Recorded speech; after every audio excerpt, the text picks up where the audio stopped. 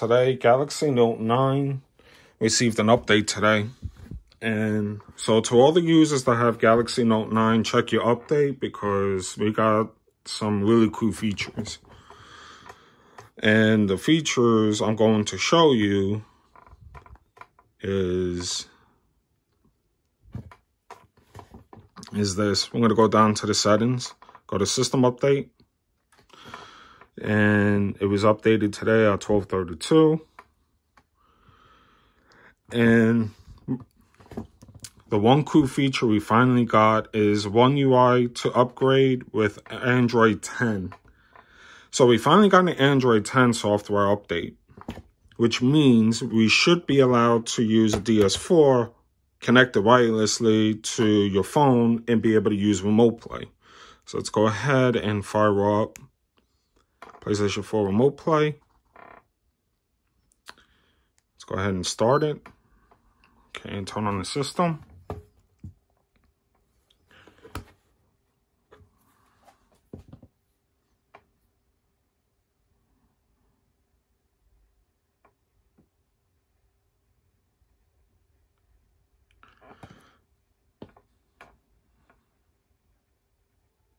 Okay, we are connected.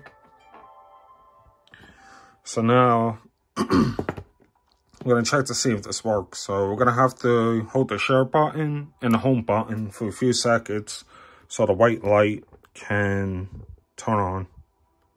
Okay, there it is. Now we're going to go on to our notification. Turn on Bluetooth, which it is. So I'm going to have to turn it off. And then turn it back on to search for it. There it is, wireless control. Let's go ahead and connect.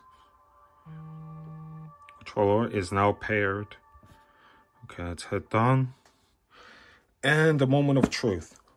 Before we do that, it's the Note 9. Let's go ahead and move the analog stick. And there you have it. We can finally use the DS4 wirelessly to our phone. So that means if you're on vacation or you're away from home, you're all set up. Okay, let's go ahead and... Oh, battery's dying. Go ahead, knock that away. Let's go ahead and fire off Final Fantasy VII. Let's give this a little test.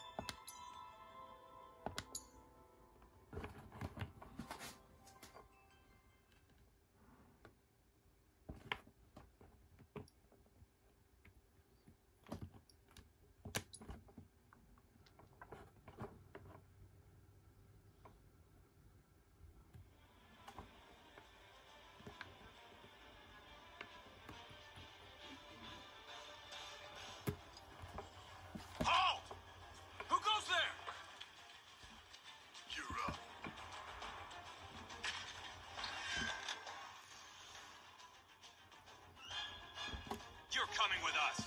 Nice and easy. Don't think so.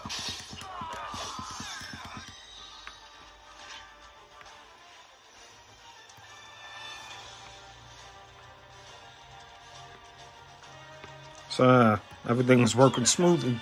Hands where I can see them. Have fun.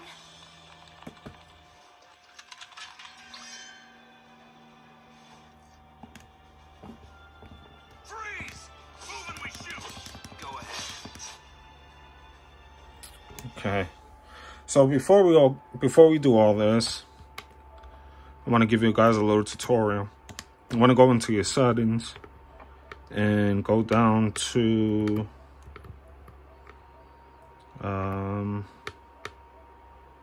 Remote Play connection settings. You always want to enable that. And then what you want to go is go into your network, I think. Wait, hold on. Trying to remember where this is. Oh, power save settings. You want to go down to power save settings, and you want to go down to set features available in rest mode. You want to make sure you always stay connected. You want to enable turning on PlayStation 4 from network, and this is optional if you want to keep the application suspended.